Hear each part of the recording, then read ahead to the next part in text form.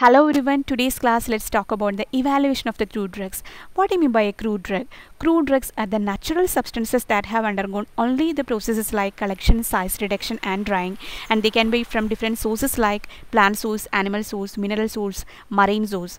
And again we can categorize into organized drugs and unorganized drug. Organized drugs, they are the organs of the plants, or they are the anatomical part of the plant which have cellular structure. They have definite cellular structure. Example, the senna leaves, cinnamon, cinchona. Whereas the unorganized drugs, they derived from the different plant parts by extraction methods, like some of them are natural secretions, some of them are get by incision. Examples are acacia, aloe, castor oil, asafoetida, etc. Evaluation may be defined as the determination of the identity, purity and the quality of the drugs. Identity means the identification of biological source of the drugs. Quality, the quality of the active ingredient. Purity means the extent of foreign material present in the drug. And what are all the reasons for the evaluation of the crude drugs? First one, biochemical variation in the drug, effect of treatment and storage of the drugs, adulterations and substitutions. Methods of evaluation. There are 6 methods of evaluation: organoleptic methods or morphological evaluation, microscopical evaluation, physical evaluation, chemical evaluation, analytical evaluation and biological evaluation. First one, organoleptic or morphological evaluation. It refers to study of the drugs using the sense organs. The methods of analysis include the color, odor, taste, size, shape and special features like touch and texture. Say for example, the cinnamon, it's brown in color, umbelliferous fruits has aromatic odor, licorice has sweet taste, cinchona has a fractured surface, revolvia have a wavy shape, then senna leaf have a specific structure, naxvomica is disc shaped. So these are examples. So study of the drugs based on their characters like color, odor, taste, size, shape. Okay. So organoleptic parameters involve the color, odor, taste, size and shape. The color get fade if it get exposed to sunlight for very long period of time. So drying under shade is preferable in case of crude drugs containing thermolabile substances. And leaves of different species of menthe can be distinguished by the smell. Aloe, cardamom, cinnamon and the umbelliferous fruits can be distinguished by the smell. And taste, in case of ginger and capsicum, it has the pungent taste, whereas the gentian and chiratha have bitter taste. Licorice, we already discussed, it has a sweet taste. Then other parameters involve the shape. Naxvomica, it is disc shaped. Aconite, it's conical shape. And cinnamon and cinchona, it's available in the form of quills. Then another parameter is consistency. The texture and nature of the fracture give the important information. If the leaves are over dried, they become brittle. And the barks like Arjuna, cinnamon, and roots of revolvia, the fracture is short. Leafy drugs can be easily identified by the leaf shape and leaf arrangement. The leaf shape can vary considerably. The most common shapes include the oval, lanceolate, ellipticate, linear. The leaf tips and bases may also be unique with names based on their shapes. And the leaf arrangements like compound leaves, pinnate leaf, palmate leaf or double compound leaves, etc. Second one, microscopical evaluation. What do you mean by microscopical evaluation? It is a method used to identify the organized drugs based on their histological characters. That means the study of the cellular structure. How? By the application of various reagents and stain to small quantities of the drug, either in powdered form or histological section of the drug. നമ്മൾ ലാബിൽ ചെയ്യുന്ന അതേ procedure തന്നെ, TS transpose sections എടുത്തിട്ട് നമ്മൾ stain ചെയ്തില്ല, അതേ പ്രോസസ്സാണ്. So it means the microscopical evaluation. Let's see some of the examples for staining reagent in microscopical evaluation. See for example, fluoroglucinol and concentrated hydrochloric acid, lignin stains red or pink color, and with ruthenium red the mucilage stained pink color, and with iodine the starch and hemicellulose occur blue color. Senna can be identified by the unicellular thick covering trichomes and parasitic stomata. Digitalis has both covering and glandular trichomes with anomocytic stomata. Naxomica seed has lignified, bended and twisted trichome. It's a peculiar character. Then stone cells are absent in cinchona, whereas they are present in cinnamon. Presence of pith in rhizomes and absent in roots.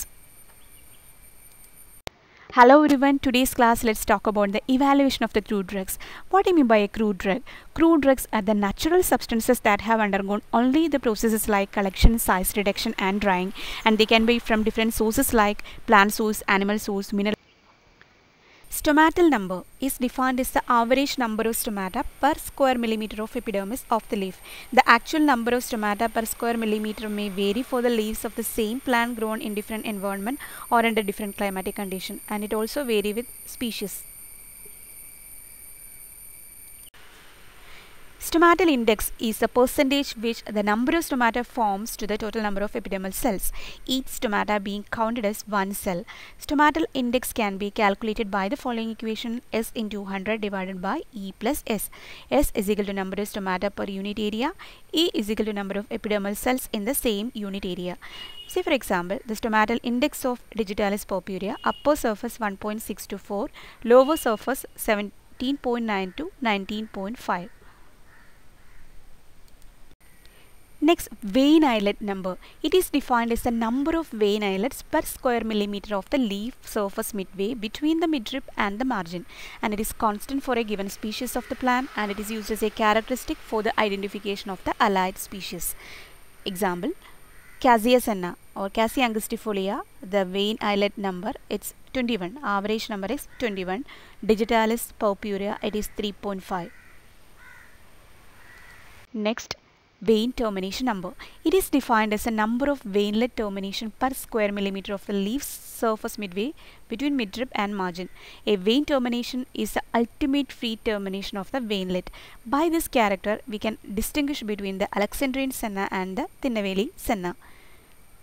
Cassia angustifolia has the vein termination number 25.9 to 32.8. Datura stramonium, it's 12.6 to 20.1. Palisade ratio. It is defined as the average number of palisade cells beneath each epidermal cells. ഓരോ epidermal സെൽസിലും താഴെ എത്രമാത്രം palisade cells ഉണ്ട് അതിൻ്റെ ഒരു average നമ്പറാണ് palisade ratio എന്ന് പറയുന്നത്.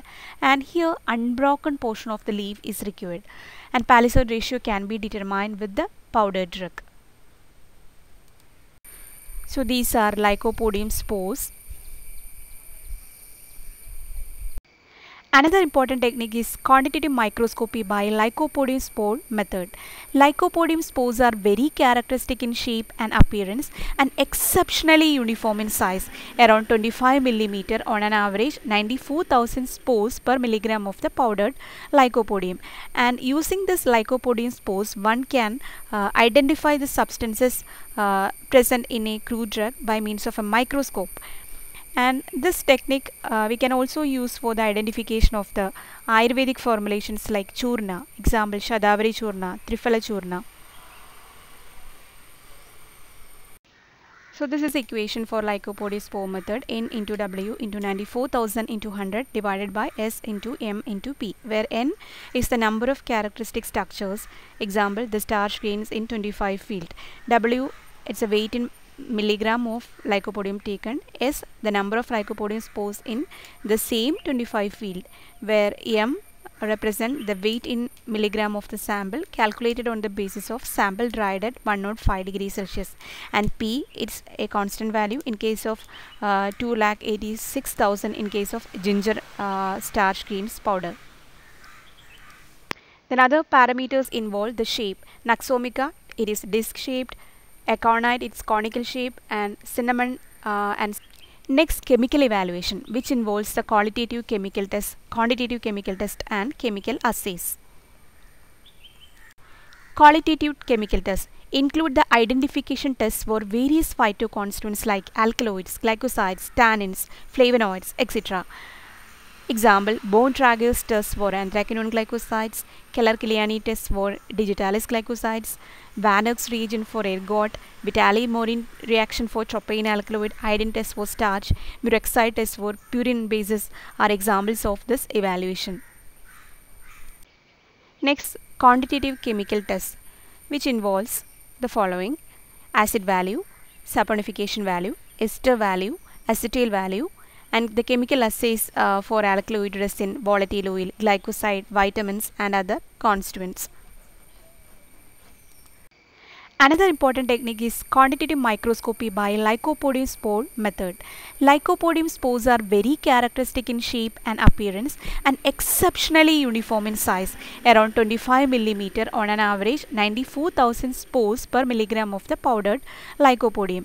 And using this lycopodium spores, one can identify the substances present in a crude drug by means of a microscope. And this technique we can also use for the identification of the Ayurvedic and spectroscopic methods, which involves ultraviolet and visible spectroscopy, infrared spectroscopy, mass spectroscopy, nuclear magnetic spectroscopy.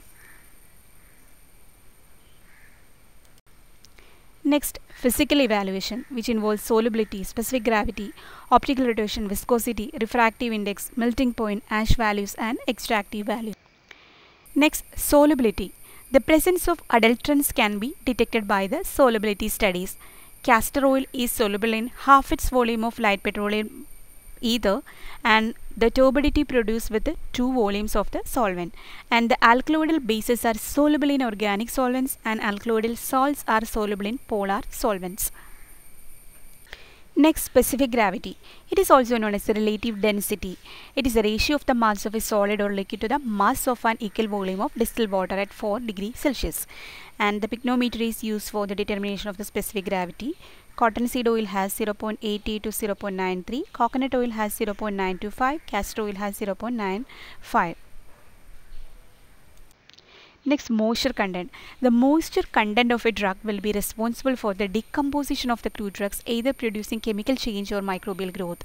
So the moisture content of a drug should be determined and controlled. The moisture content can be determined by Lawson drying method, which involves heating the drug at 105 degrees Celsius in an oven to a constant heat. Another method by using the moisture balance. Example, digitalis and ergot should not the moisture content not more than 5% weight by weight and 8% weight by weight respectively. Next, vein termination number. It is defined as a number of veinlet termination per square millimeter of the leaf surface midway between midrib and margin. A vein termination is the ultimate free termination of the veinlet. By this character, we can distinguish between the Alexandrian senna and the Tinnevelly senna. Next, optical rotation. Certain substances are found to have the property of rotating the plane of polarized light in pure state or in the solution. Thus, they are described to be optically active, and this property is known as the optical rotation. It may be dextro-rotatory or levo-rotatory. Normally, the optical rotation is determined at 25 degrees Celsius using sodium lamp as the source. Example, the castor oil not less than plus 3.5, honey plus 3 to minus 1.5. Next one, melting point. It is one of the parameters to determine the purity of the drug. The melting point of a solid is the temperature at which it changes state from solid to liquid. The plant constituents have a very sharp and constant melting point. Example, the beeswax 62 to 65 degrees Celsius, wolfat 34 to 44 degrees Celsius, agar melts at 85 degrees Celsius. Next, specific gravity. It is also known as the relative density. It is the ratio of the mass of a solid or liquid to the mass of an equal volume of distilled water at 4 degrees Celsius. And the pycnometer is used for the determination of the specific gravity. Cottonseed oil has 0.80 to 0.93, coconut oil has 0.925, castor oil has 0.95.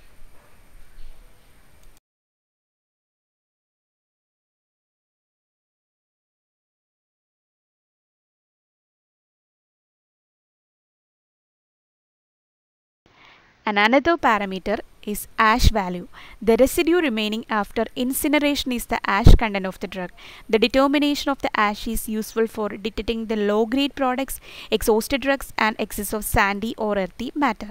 And the types of ash value includes total ash, acid-insoluble ash, water-soluble ash, and sulfated ash.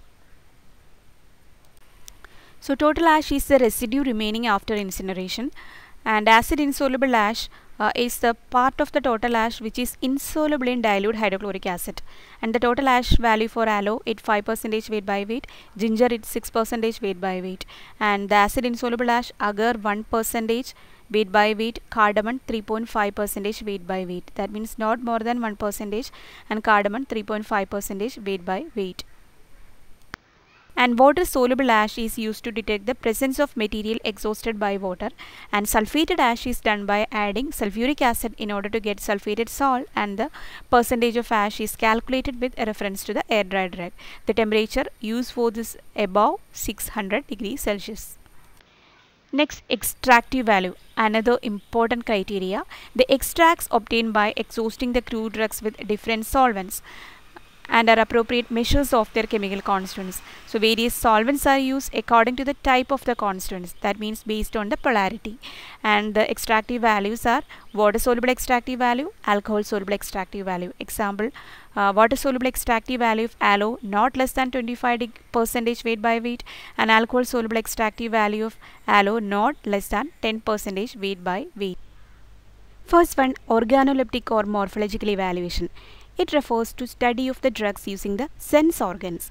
The methods of analysis include the color, odor, taste, size, shape, and special features like touch and texture. Say for example, the cinnamon, it's brown in color, umbelliferous fruits has aromatic odor, licorice has sweet taste.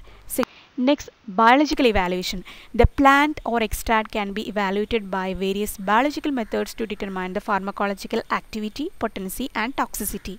And the bioassay involves the estimation of the potency of the crude drug by means of living organisms like bacteria, fungal growth, or animal tissue, or entire animal. It is known as the bioassay. The bioassay methods are of three types: toxic, symptomatic, and tissue or organ methods. The different animals are used in toxic and symptomatic method.